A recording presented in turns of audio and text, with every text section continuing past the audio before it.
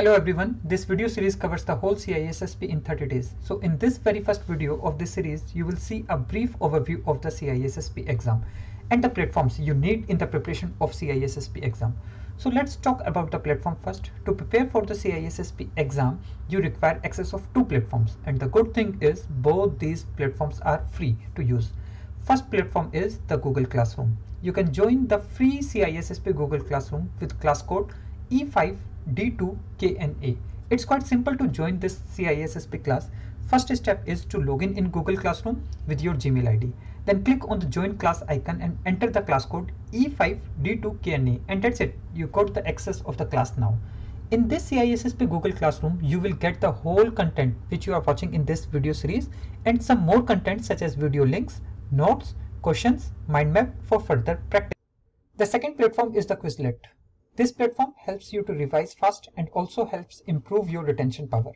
Just as an advice, no need to purchase a pro account on Quizlet, as without that also you can access the study sets. The Quizlet Pro account is more for the teachers, so no need to take the pro.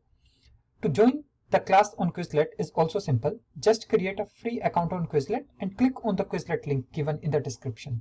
Same link is also given in the Google Classroom, so you can access it from there also. Once you click on the link, you will get the access of all CISSP study sets created by me. Quizlet platform has multiple tools to study. My favorite Quizlet tools are flashcard, match, and the section below the flashcard which is similar as notes. Or you can also make your own selection out of the 7 available tools on Quizlet. Once you have the access of both these platforms, you need to make a study flow. The flow I'm going to use is topic, terms, mind map, topic content, and practice questions.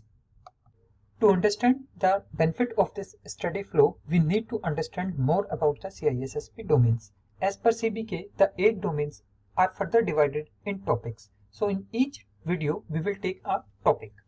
In total, there are 63 topics in the 8 domains of CISSP, and as in the CISSP exam, we can have in between 100 to 120 questions. So we can say that the exam will have 2 questions from each topic.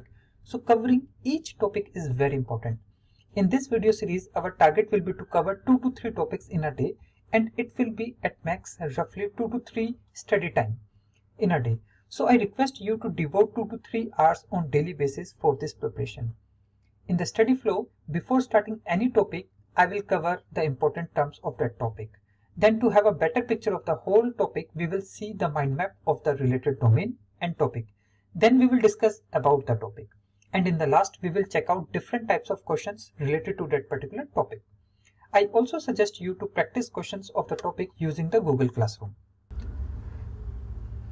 Now let's discuss the 8 domains of CISSP. 8 domains of CISSP as per the CBK are: Domain 1 covers security and risk management, which is having a weightage of 15%.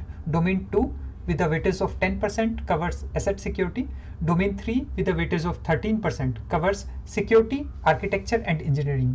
Domain 4 is communication and network security with a weightage of 14%. Domain 5th is identity and access management with a weightage of 13%. Domain 6th is security assessment and testing with a weightage of 12%. Domain 7 is security operation with a weightage of 13%. And the final domain, Domain 8, covers software development security with a weightage of 10%. Our target is to cover all these 8 domains in 30 days. So we can say that we will cover 2 domains every week. This video series with the free Google Classroom helps you to prepare for the CISSP exam in 30 days. And as an advice, I recommend another dedicated 10 days for the exam practice just after this video series. And then you are ready for the final exam with full confidence. With all this, you should also have confidence in yourself to clear this exam. You should also need to understand the mistakes people do while preparing for CISSP. Some of the common mistakes are to cover whole CISSP in one go. As big things require time, so does CISSP preparation. It requires your dedication and time. Second mistake people do is they only learn and never practice what they have learned. This exam wants you to know the 8 domains from in and out. So remember to learn, revise and practice what you have learned. The best way to practice is to do practice questions once you finish any particular topic and keeps on moving topic by topic. Also, relating the concept which you have learned in this with your daily working activities can help you to understand the topics more.